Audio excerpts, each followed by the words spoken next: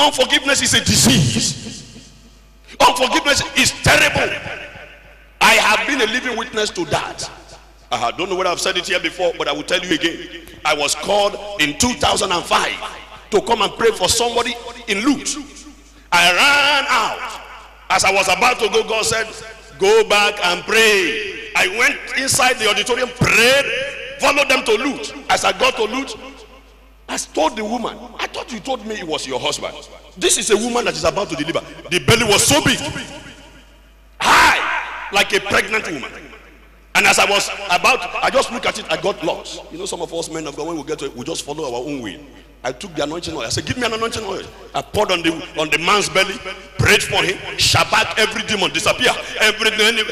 The woman said that the man owns a bank. I said, every man pursuing you to collect your bank, die in the mighty name of Jesus. I prayed and prayed. Meanwhile, they have told the man that he would die that day. So after I finished praying, I enter international flight back to my base. When I say international flight, they just recently banned Okada. Amen. So I took that one immediately back to my base. As I was going, my mind kept going back to the man. And I said, Lord, what is it? He says, son, why didn't you listen to me? I would have told you why the man is like that. I said, Father, I'm sorry. Forgive me. What is it, Lord? He said, it's unforgiveness. I said, I thought it was the Holy Spirit that was talking. I said, this can't be unforgiveness now. How can unforgiveness make a man's belly to swell up? I mean, I can't understand. I said, Lord, please, if you are the one, speak again. He said, I said it is unforgiveness. I said, Lord, I repent of the first one. I am sorry, I can hear you clearly. I am not sure it is unforgiveness. Just as we were talking to the woman, there was no telephone. The woman quickly rushed back and said, Pastor, my husband is jerking, he's about to die. I said, woman, wait a minute. Am I your pastor? Somebody introduced you to me. Rush to your own pastor. Why are you disturbing me?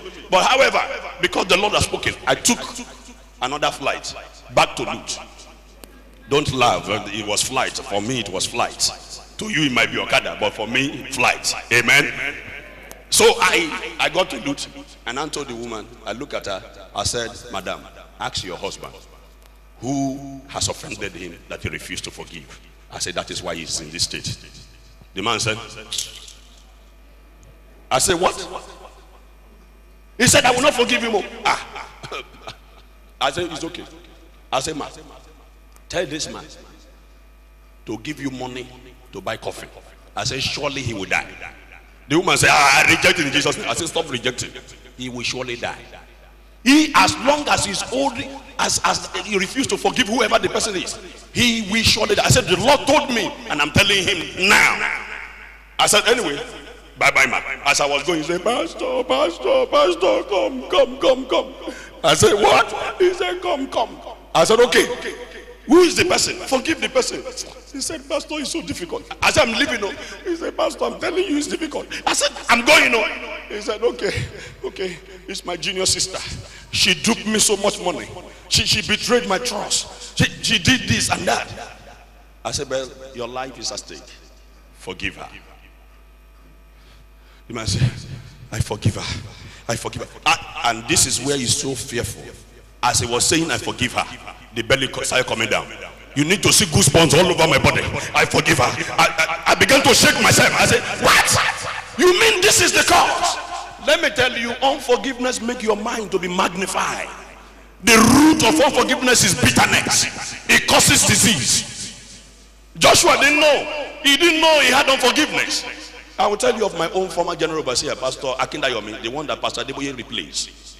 The man saw a tract from Assemblies of God and collected the tract and changed the address to the Redeemed Christian Church of God and leaving the Assemblies of God's logo there and still send it. Because his own mentality, he was an illiterate. His own mentality is that church is one. So he believed that church is one. Since the Assembly of God address is there, he didn't remove it. He didn't try to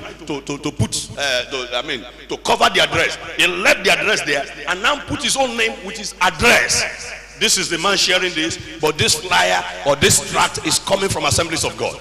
The Assemblies of God people took a hold of it and they traced him. They said, you, how dare you take our tract? You want to collect our member? And the man said, no, I am not collecting your member. I'm only saying that I'm the one sharing this one since you have. That's why I left the address there. And they said, get away from here. They abused him, did everything. And the man placed a curse on the Assemblies of God and said to them, as long as he's alive, he will never forgive them. That the church will run dry. Brethren, as he continued with the Lord, he never knew.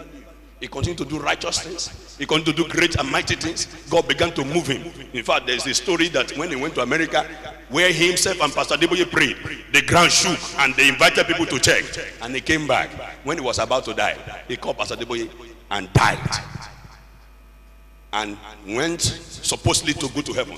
When he was about to go, the angels asked him, where are you going? He said, of course, to my court. I'm going to see my Lord. He said, you don't have any place here. He said, he's a Yoruba man. Oh, sorry, he was a Yoruba man. He said, Kire, what is the meaning of this? He said, an angel appeared from nowhere and said to him, didn't you remember that there is no unforgiveness that will enter here? He says, if I leave you like this, but for your good work, I will give you one chance to go back and amend your ways. And the man wake up again and told the people that were with him, say, I'm coming. I'm coming. And went to Assemblies of God. When they got there, he prostrated and said, please forgive me. Forgive me. I didn't know you guys are dangerous. I am very sorry. What I said, they said, we don't even know you. He said, you might not know me. Just say it. Just say it quick. And they said, okay, we forgive you. He said, thank you. I also forgive you. It is well with you. Your ministry will prosper. And went back to the same house and died. That same day. I'm not telling you of this. It's in tract. I have the book myself. That same day. You need to check your life. There are people here today, I can see you. It's so difficult for you to forgive. But you have to make a choice. Do you want to make heaven? You know, God never guarantees anybody long life. Forget what you hear. The long life that God talk about is the one that you are going to be with him. The long life that God talk about is the one that once you are, in fact, the more holy you are, the closer you are to heaven. It's shocking to people. The more righteous you are, God is tempted to take you. Come and be with me. The more you worship him, the more you praise him, say, oh, Matthew, you need to come now. I love the way you worship me. The more you resist temptation, the more closer you are to God, and the more tempted God is to take you away. Come and be with me. And Bible said that it was recorded for Enoch that he pleased the Lord. He walked in the way of the Lord because he was righteous. There was no unrighteousness in him, and God took him because it was just too much. God is tired of coming from heaven to earth. He wants to be with you. Joshua, garment, filthy garment. The first one I said to you is the wash. Nakedness. Thank God for Joshua's own that was filthy, even though that is bad. But what about people who are naked in the spirit? I've been there. I remember 1995. God told me, he showed me in a dream that I was naked. I saw Jesus came to my door. He knocked, and I recognized him in the dream. I was so excited when I saw that Jesus was at my door. I was so excited. I ran out. As I got to the door to open it, I looked at myself. I said, I'm naked. Who took away my clothes? I was excited that my master, my God, was coming for me. But as I got to the door to open so that I can embrace him, so that I can hear what he wants to tell me, I suddenly realized that I was naked. Are you naked here? Are you without clothes at all? Don't just be a nominal Christian. Don't be the one that they will be pursuing. Where are you? Where have you been? Don't be the one that is only when they have special program that they will see you. Don't be the one that is so occupied in your business. You go to business, you have opportunity to come here, you go back. Don't be like a Christian that once you see a little go slow, you say, I will explain. 1 + 2 is 3. I can tell Pastor good story. The funniest thing that many people don't know is that the angels of God are marking every one of us. Oh yes. Let me tell you how the heaven is going to be like. How many of you know the story of Big Brothers? Big Brother Africa. How many of you know the story? Big Brother Africa. You know when they evict somebody And when the person come out on stage and everybody's laughing and clapping, you know what they will do? They will say, let's show you some of the things you did in the house. And the person's face say, what did you say? He said, we want to show you some of the things. All of a sudden they will show some things. The person will say, when they show something, you say, the face change. You know why many people will not escape the judgment seat? You will be caught red-handed. Nothing passes God. God is everywhere. He's everywhere. And he's watching. David is the man that told God, say, Lord, where shall I hide? If I ascend to heaven, that is your throne now. If I come to earth, that's your footstool. If I descend underneath the earth, he said, there is your place of abode. He said, where shall a man run from his maker? After this program, you need to rethink your life. Take a decision. I've always, when I got married to my wife, I told my wife, let me say, honey, sit down. There are some principles that I need to tell you. I said, because I don't know whether the covenant I carry, whether you are, I don't know how God is going to, by marriage, whether by divine, God is going to covenant us together. But I carry some covenants. And one of the first things I carry is that I must make heaven at all costs. Oh, and I mean it. At all costs. Not bragging, is what I have decided. I told God clearly, Lord, even if I'm not among those you have chosen to make heaven, please change it. I love heaven.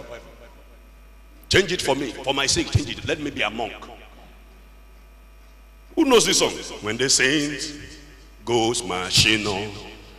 How many of you know this song? Can I hear you? Can I hear you, please?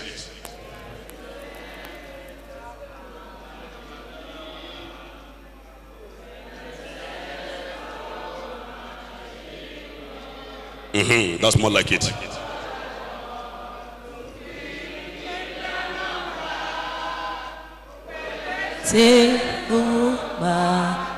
One more time, one more time. I just want some people to confirm it. Saints go marching in.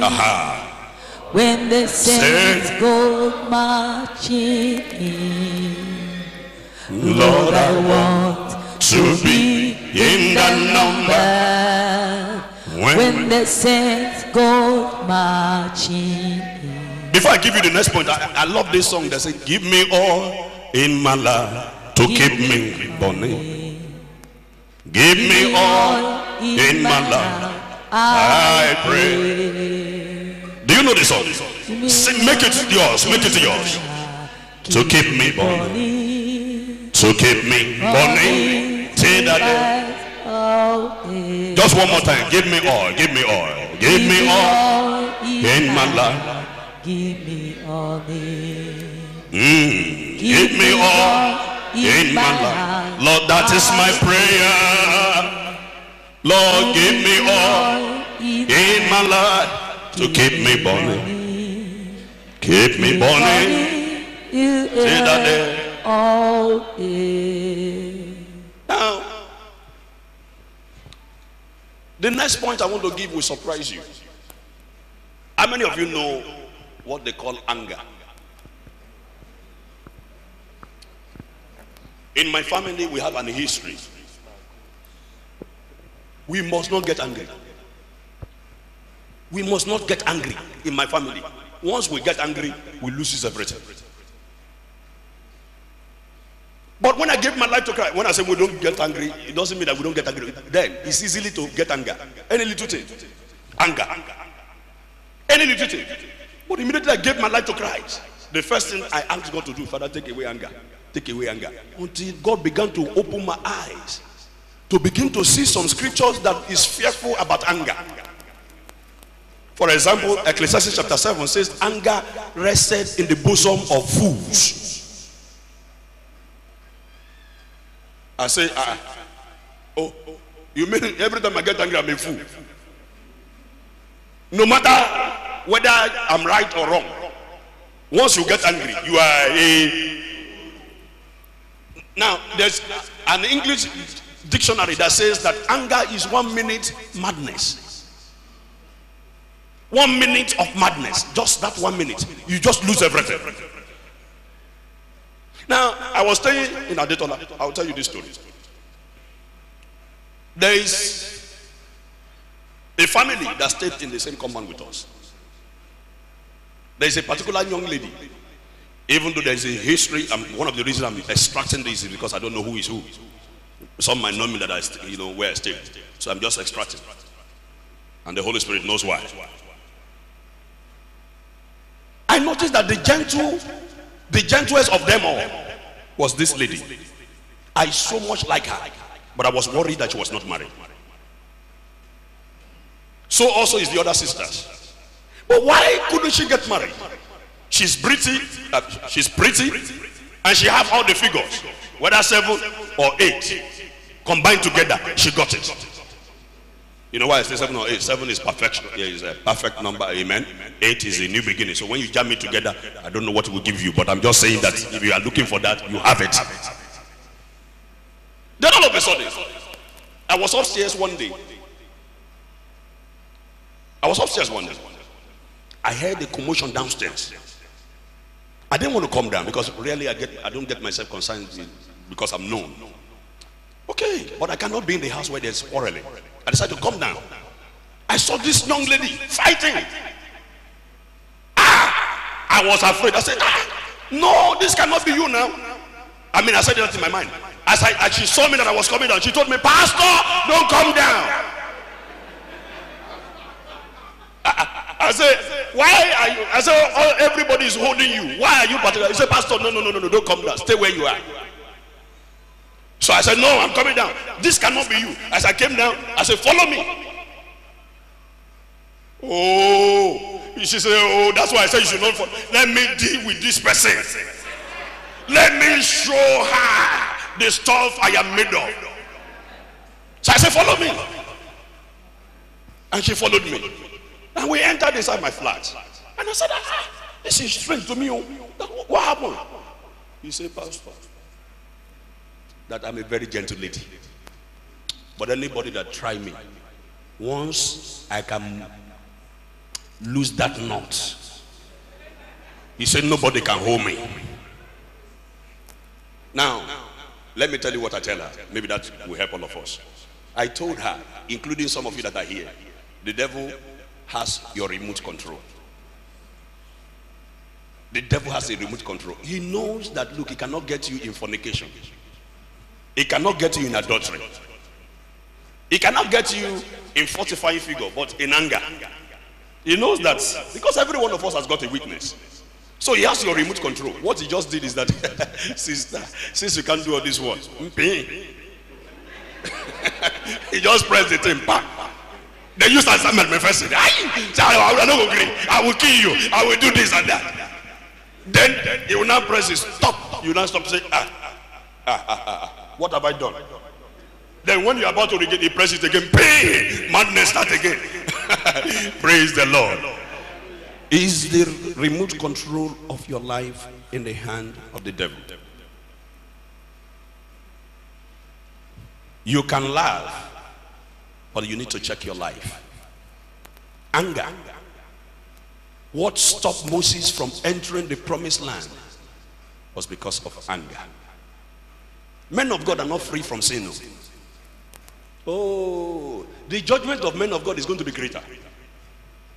Oh yeah, that's why when you see your pastor, appreciate your pastor, value your pastor, give all the gift, encourage them, because the judgment, the way God holds men of God, believe me, he's strong out. In fact, this man has left. He didn't like me before. Don't mind that he's greeting me. This man has left now because of my position in Redeem. He thought I was one of those that remove him and send him to another place. Why? Because I do my job with impunity. If you give me a job, I do it extra. So when I remove, am I confessing? Praise the Lord. But when they asked me to select, yes, his name was not, but he had to go.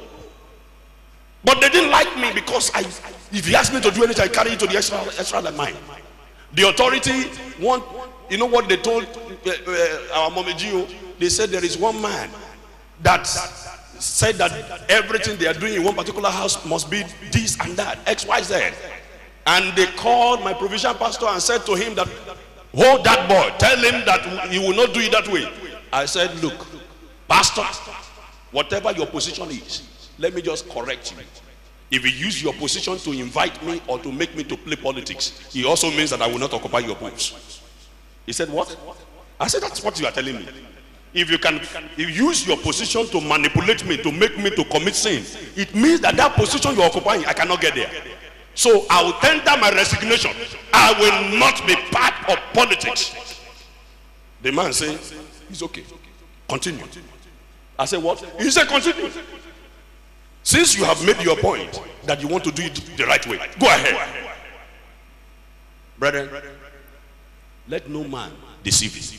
Whatever a man sows, you said it with your mouth. Amen. Praise the Lord. Hallelujah.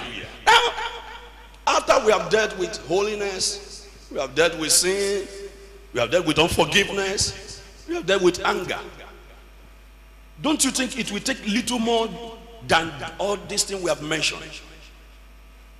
Don't you think that this heaven, I mean, when you see scripture that says that narrow is the way that leads to where? And broad is the way that Julius Berger has come and cleared the way for so many people who have been passing the way. In fact, someone said, if you want to know how the road to heaven is, he said, go to Lekki. Everywhere is tarred. Free. He says, if you want to know how the way to heaven is, no, the way to heaven, the way to hell is Lekki. Everywhere is tarred. But the way to hell, he says you go to Ajegunle, go to Orile. I don't want to mention Jesha before some of you hold me down. I won't mention Jesha. Amen. I will not mention Jesha, even though you're looking like it. Amen. I didn't mention Jesha. Nobody should stop me on the road, though. Amen. Praise the Lord. Now, there is one important one that I would like you to look at before I close. My wife picked up a phone and said to our daughter, and said, take, Daddy wants to talk to you on the phone. I was studying, but my ears twinkled. My antenna raised. That, did I hear my wife correctly? Who is she talking to? Our daughter? So I said, honey? She said, yes. I said, is anybody on the phone? She said, no, that I'm talking to Hosanna. I said, you are talking to Hosanna again? She said, yes. I said, I'm worried. You said Daddy wants to talk to her on the phone, or I called her. I said, I'm lost here. She said, no, I was just playing with her. I said, not here. Let today be the last day you play this kind of expensive play. Don't bring up my daughter with a lie. Lie. There is no place for liars in heaven. No place. There is no white lie, no green lie, no black lie. One sin equals all. If you miss out in one, say, God, out of 20, I'm only small lie. No liar will see heaven. I was led in the spirit to go and visit a man in Naguda here. As I drove down to his house, he was not at home. So I was coming back. So I decided to call him. I said, sir, because he was contesting for gubernatorial seat or candidate. So I prayed. I called him. I said, sir, I just went to your house. I didn't see you. He said, oh, Pastor Matthew, I'm in Abuja. I said, oh. I said, because he said, this politics is not easy, oh, Pastor. It is well, oh. I said, it is well with you, sir. As we were talking, I noticed a car that looked like his car. Just beside me, go slow. You know the devil knows how to catch you. Go slow, caught the two of us. It was beside me. I said, it is well with you, sir. Even me now, sir, I'm in Abuja. Look by your side, sir. He said, what? I said, I'm close to you in Abuja. We are all in the same place. He looked, he said, Pastor! Praise the Lord.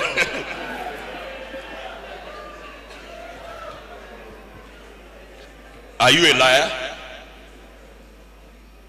Are you a liar? No, say the truth. Say the truth. Are you a liar? If you don't lie, let me see your hand. You know you don't lie. Let me see your hand. I like this church. Sincerity. Pastor Damien, are you seeing? Everybody here are liars. Call your neighbor. Help me address you. Say, liar, how are you? Oh, your answer is say, liar, I'm fine. No. Amen. It's so interesting that, let me tell you one of the things that will help you before I depart. It's not enough to live a holy life. Please hear me now. Hear me now. I'm about to drop something for you. It's not enough. It's not enough to live a holy life. It's not. It's not enough to love righteousness. It's not enough to read the Bible. It's not enough to encourage others. You need to do and go the extra mile. And that extra mile is to hate iniquity. To hate sin. The sight of sin should anger you. It should annoy you. How will you know that you are on your way to heaven? It is when you see sin and you hate it with passion. You say, "Gah!" How will you know that your righteousness is original? It is when you look at a man, you can be able to tell that this man is not living right. And you are encouraged, persuaded to help that man to bring him back. It's not just enough. If all God calls you to do is just yourself, you are nowhere. It's not enough. You know, when I just said if you're a liar, I expected that at least one person would say he doesn't lie. But I also know the danger of lying in this kind of conference. I also know the danger. There are people here that they inherited their own lie.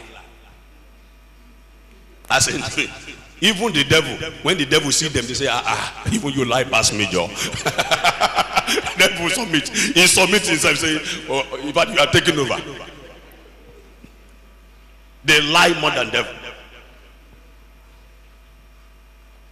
One of our workers, you know, we don't marry people if they are pregnant.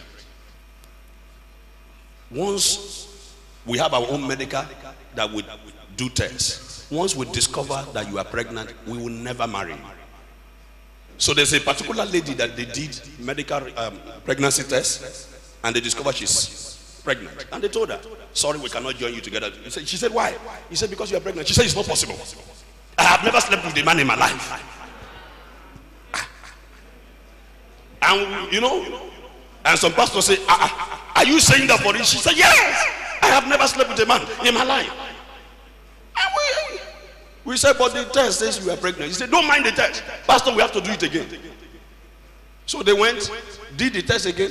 She was still pregnant.